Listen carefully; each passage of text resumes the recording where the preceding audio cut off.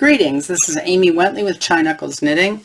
This is episode 2021-23, the Ebbie Sweater, finishing the neckband to the back. So, in the last video, we finished joining the left and the right neckband, and this is the back side of that neckband.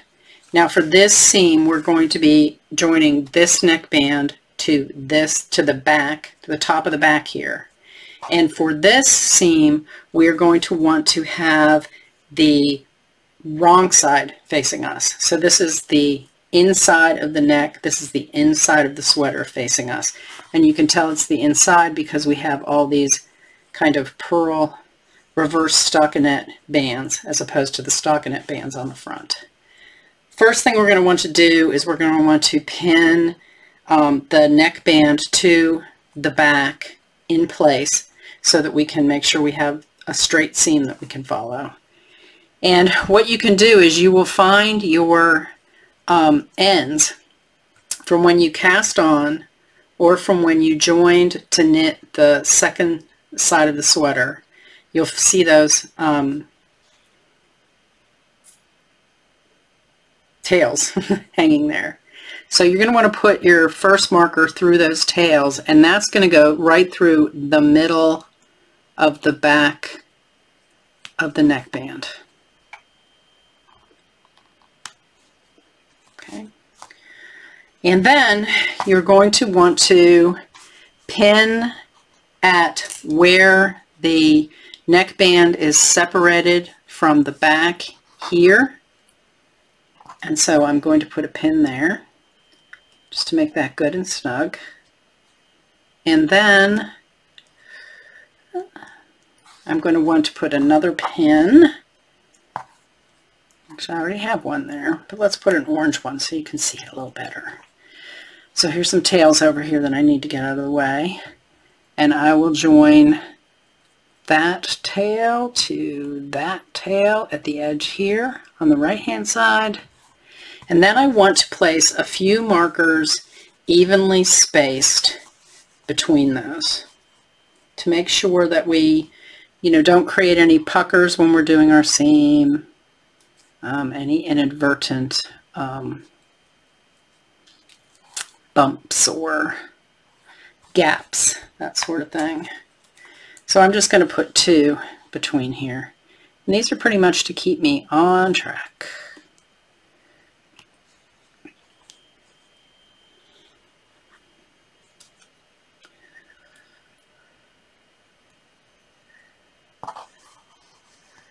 So two more. Now one thing that I'm doing here too, just to point out to you, is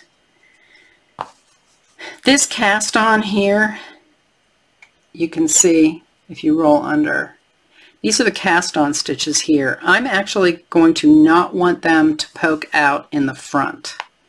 So I'm kind of bending them and easing them under, and that's how I'm going to seam them. And we'll show you that in a minute. So then it's easiest for me to sew vertically. So I'm going to pick up my whole sweater and I'm going to move it onto my table this way so that I can work this seam up this way. Okay, and then this is where I'm going to start at one of the corners, this first corner here. And I am going to now take my yarn, and I mentioned in the last video that I am using the dapple yarn, so I'm going to be making an effort to twist it as I knit. And I'm threading this onto a darning needle, and if you want a piece of yarn that's going to last for this whole seam, you probably need one about 3 times, at least 3 times the length of this seam. Okay, this is going to be a whip stitch. This is not necessarily an invisible seam, and we don't have to be so particular about smiles and frowns as we were in the last project. What I'm going to do is I'm going to start out by making kind of a knot at the bottom, and I'm going to get closer for you. That will really help you a lot. Okay, so I'm going to bring my needle from the right to the left and pull through and leave a tail that I can weave in later. It's a pretty long piece of yarn, so be patient with yourself. So I'm leaving a tail there, and I am going to come back through again from the right to the left in exactly the same place as I did before. And what I'm wanting to do is I want to get under, on this left hand side, I want to get under this cast on so that that won't show through on the front.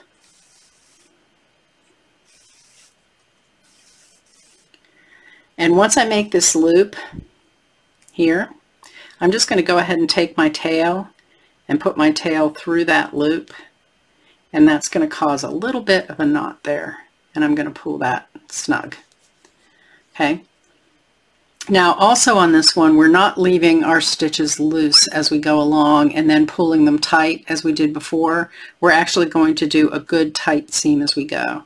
So keep your cast on edge. See where my thumb is? Keep your cast on edge, and you're going to want to go under that every time. And we're going to continue to go right to left all the way up the seam. And this is called a whip stitch. So I'm just going to pick a part of my, on the right hand piece, that's the back, and I'm going to come under on my neck piece, under the cast on edge on my neck piece. And I'm going to pull that through, and I'll pull it tight. So that's one stitch. I'm going to continue to do this, and I'm pretty much following the stitches on the cast on as a guide here. And if you look around to the other side, this is what it's going to look like. You're getting a nice band right there. I'll show you that more as we go along. Okay, and you're just going to continue whip stitching. So I'm going to want to come under this stitch next. So I'm going to grab on this side and pull through. And it's long, and you're picking up tails along the way and stuff. Just get them out of the way.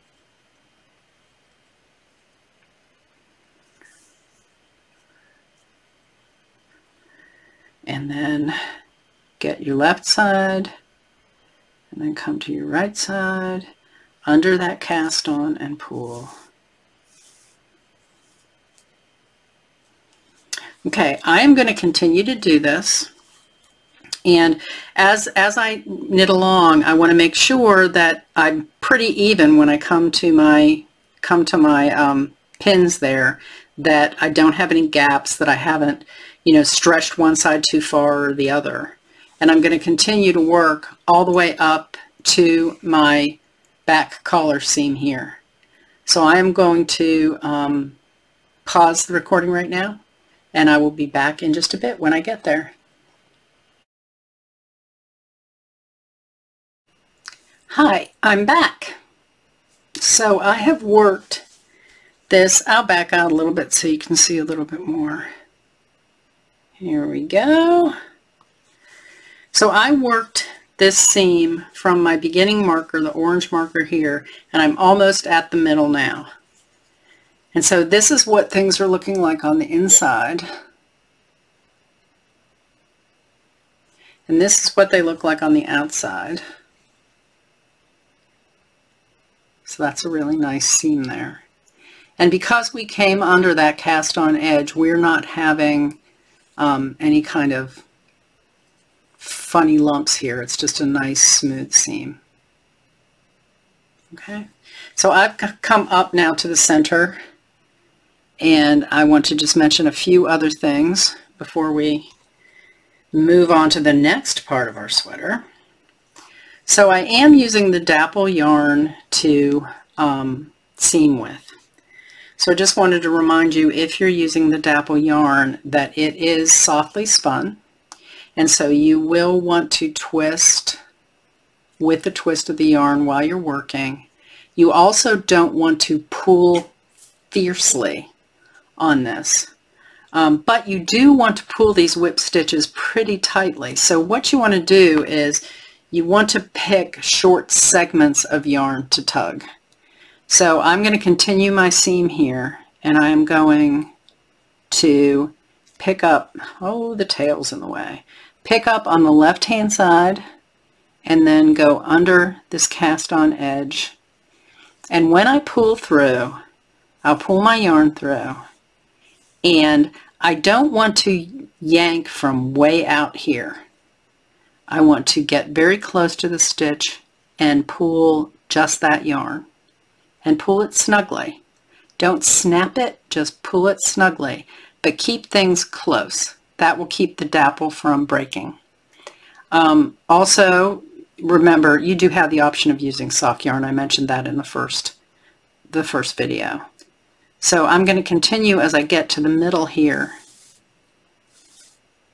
And when I get to the middle, I'm going to be dealing with a lot of tails and things, but I'm going to go from, a good idea is to go from the middle of your knot at your cast on and the middle of your seam at the neck center, and go ahead and pull that. And notice how I'm tugging tightly but closely, okay? And then I'm going to continue up this whole line on the rest of the neck edge. So what I'm going to do again is I'm going to pause the recording, and I'm going to come back to you when I'm getting close to the end, and I'll show you how to finish up this seam. So I'm back again, and here I am. I just got to the end of this seam. Let me back up for you again a little bit.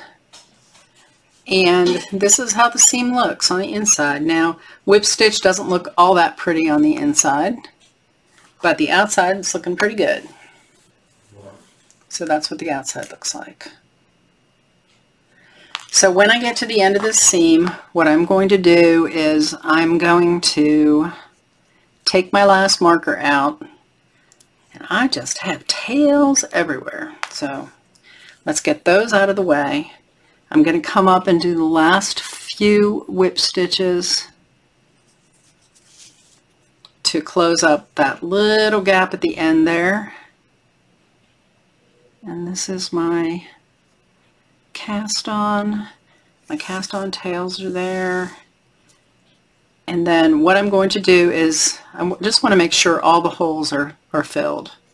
So as you can see there, I've got a little bit of a hole there that I just don't like. I don't know if that was just a loose stitch or whatever. I'm going to go up one more just to make sure that's closed. Pull the tails out of the way, pull the whip stitch tight, and then I'm going to go ahead and do a little knot here at the end. I'm going to put my needle in at the left and at the right. I'm going to pull through, and then I will have a loop here that I make with this last stitch, and I'm going to put my needle through that loop to make a knot, and then there you have it. I've got that knotted right there, and it's looking good, and that's the end. So then I'm going to cut the yarn, and I'm going to weave it in along with all these other tails that are here. So there you go. That is the neck seam. So let's turn it and show it to you. The next seam that I'm going to do is going to be a side seam. So please come to watch the video for that. Thank you. Bye-bye.